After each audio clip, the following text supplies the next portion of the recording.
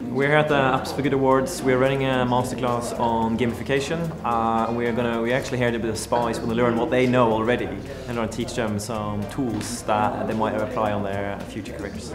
We're here for the Apps for Good, helping out the kids, trying to learn more about application development and just guiding them through some of the processes. It's good to see young minds just absorbing everything, so it's good for them to have a knowledge of what's being an app developer. So.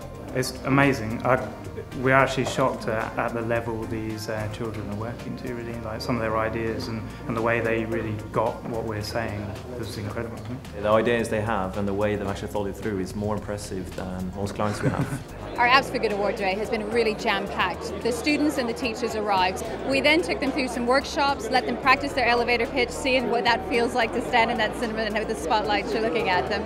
They've then had a chance to pitch in front of a really tough panel. They asked some really probing questions and the kids absolutely flew for it.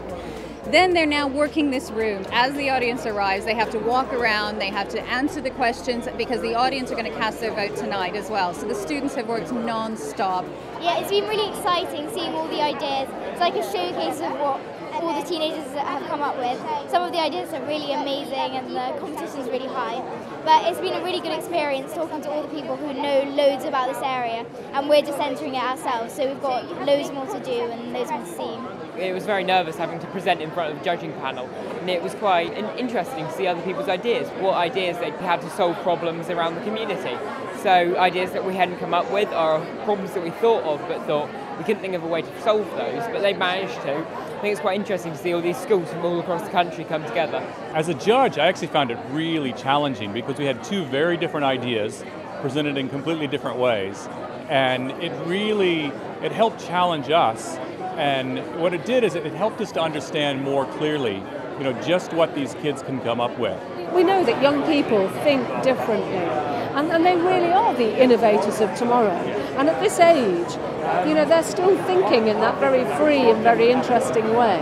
And we should all be making better use of that. The CDI Apps for Good Award are touching the life of these students and their families and their teachers. But also I'm seeing amazing energy in the staff, in the people who are working to changing CDI Apps for Good Award in reality. We can use technology to change ourselves and changing our society in a better society. I want kids across Britain to look out their windows and be inspired by the innovation in Britain. And the way we have to do that is we have to teach these entrepreneurial skills at a young age. And when you have kids 12, 14 years old saying, here's how I'm going to make money in a product and an application, that's how we're going to make a difference. You cannot help but smile and think there is a tremendous tomorrow with kids like today. We learned a whole range of skills such as presenting.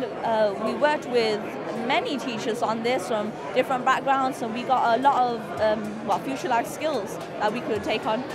Winning the award was absolutely phenomenal. It's been a great experience and we'd love to be a part of it. It was really amazing. It was really great to see how people really thought that our presentation was good and they really liked our app idea. So I'm really glad that we won that award. It's just a brilliant experience, and to win the award, it was just great.